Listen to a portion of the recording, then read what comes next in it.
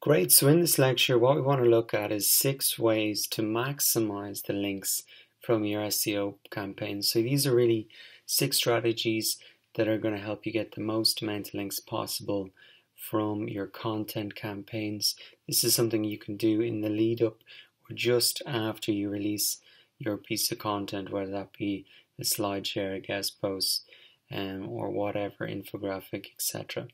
So let's have a look at the first one, and that's to contact those that are already linking to you. So you can use the Open Site Explorer tool from Moz or Ahrefs or Majestic SEO tools and pull a list from your own site of the people already linking to you.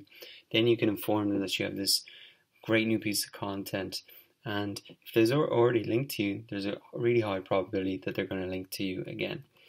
Secondly, you want to contact your influencers. So you've already engaged them with the ego bait, and now is an opportunity for you to put a piece of content in there and help them support you and share it and otherwise endorse you.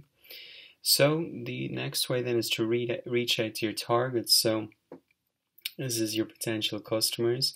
You can let them know that you've made this great resource. It should be useful to them if you're trying to make it useful to your audience. So you can let them know you've done it. You can do it maybe at the start on social media and then escalate to email if you need to. Okay, so the fourth way to get more links from your SEO campaigns is leverage your mailing list. So this is just really how using your mailing list that you've been collecting as subscribers, and inform them that you've got some new content and include an embed code for them if they want to, so it's easy for them to link to their users. Okay, fifthly, add to the conversation. So head back into the forums, the blogs, the message boards, Q&A sites, and contextually add in that conversation a link back to your content when it makes sense, when it looks natural. And that's the fifth way. So the sixth way is then to find unlinked mentions. So you can go back to the tool we looked at, BuzzSumo. You can go to another website called mention.net. Identify where across the web people have mentioned your brand name. It could be in relation to this specific campaign, or it could be in general. And you can let them know, hey, I'm really happy that you linked to me.